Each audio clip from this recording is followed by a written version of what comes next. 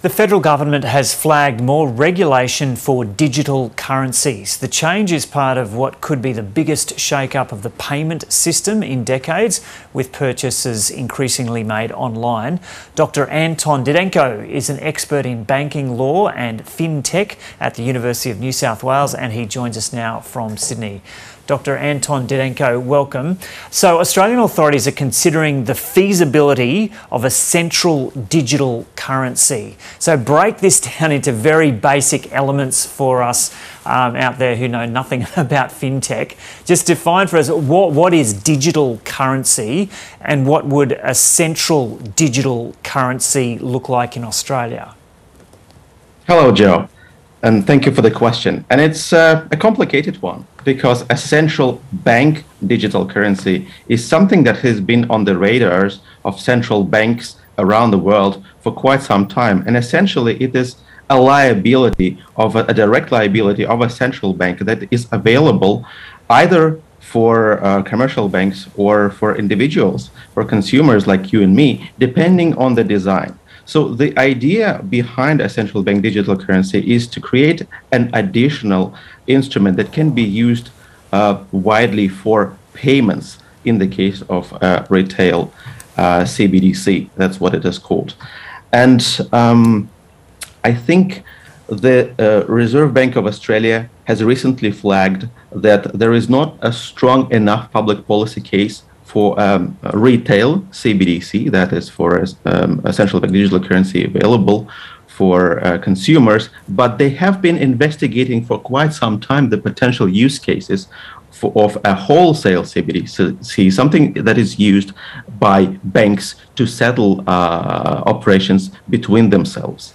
And the whole idea of a CBDC is getting so much traction right now because China is about to launch on a full scale, maybe perhaps even during the Olympics, its own CBDC platform, and other countries are also looking at this project and thinking whether they should do the same.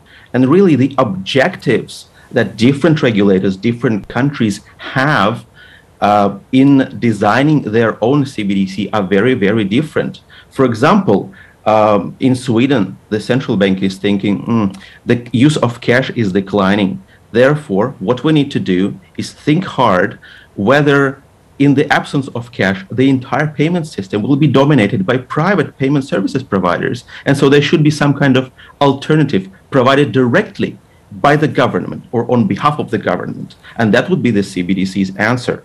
So has any country done this in the world yet?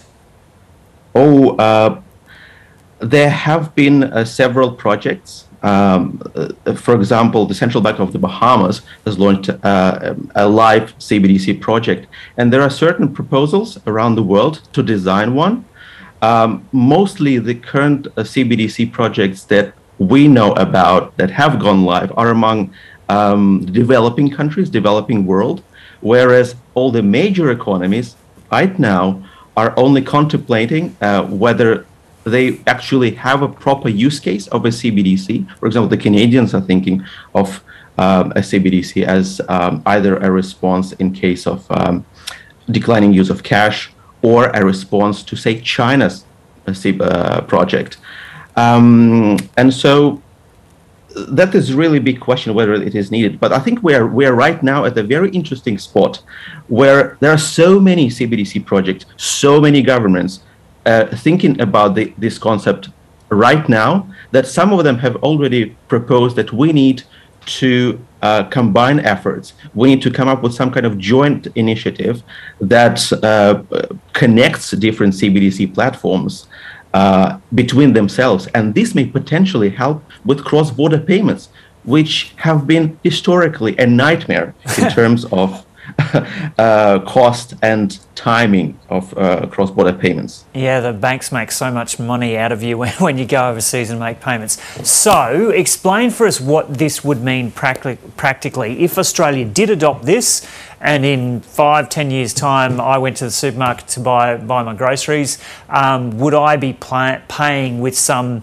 kind of weird named, it sounds weird now, weird named digital currency, like there would be the Australian Bitcoin or something? Explain for us how it would work. Supposedly, if it is a CBDC, and again, we don't know the design that will be chosen, and there are so many different designs that the Reserve Bank of Australia can opt for. The biggest difference from Bitcoin in terms of design is that a CBDC will unavoidably be centralized, whereas a Bitcoin is a completely decentralized system with the miners and other third parties being involved. So it will be a project, however designed, whatever technology it integrates, that is ultimately controlled by the central bank. Right. And if we're talking about retail CBDC, it means that you go to a grocery store and potentially take out your phone, and there you might have a certain app that allows you to pay. But when you pay using your mobile banking, or when you use your mobile apps, those are currently offered by commercial banks, the private institutions, and the difference of the CBDC is that new app provided by the, I suppose, Reserve Bank of Australia will be controlled ultimately and operated by the central bank, and it will offer the liability of a central bank itself rather than technically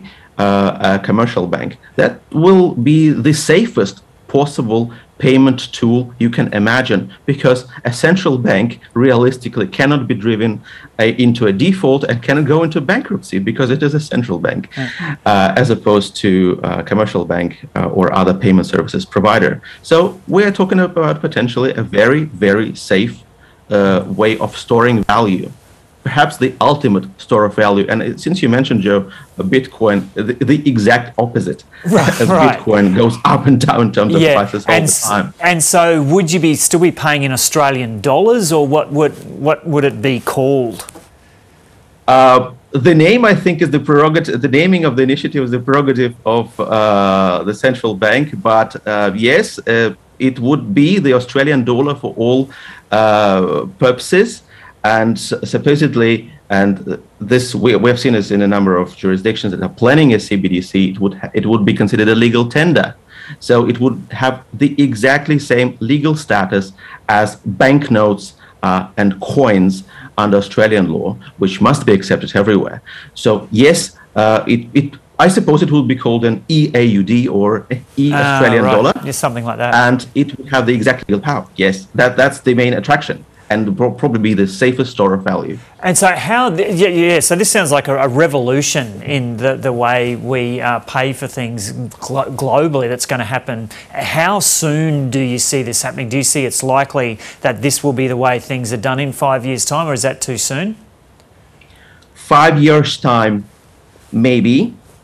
Longer than that, I'd put my money on that. And I think the real answer to the question is it depends on the challenge we're trying to resolve in this CBDC project, because it's not just an initiative for the sake of creating something new, something fancy. It must solve a certain problem. I don't see the Australian economy going cashless anytime soon, so we don't really face the challenges of Sweden. So we don't have that push, and that's why the central bank is saying, well, we don't really have a use case for now for retail CBDC. But we see China launching its CBDC project, and we see other major economies lining up and also joining forces in joint initiatives, joint research. So if China launches a project, it'll be a strong push for Australia to push for its own CBDC, absolutely. And other benefits like cross-border payments, yes, they're good, they're helpful, but to make the central bank react, we need something like a CBDC launched not by the Bahamas, but by a major economy out there. Yeah, and can you see a day where there will be some kind of global currency rather than national currencies?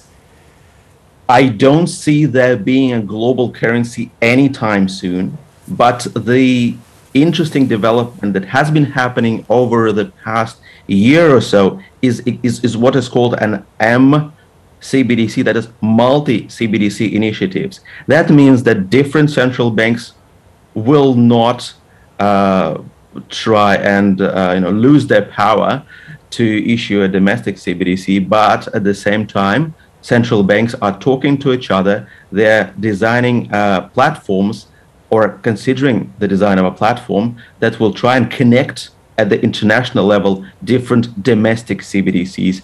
But we are still far, far away from some kind of global digital currency, I'm afraid.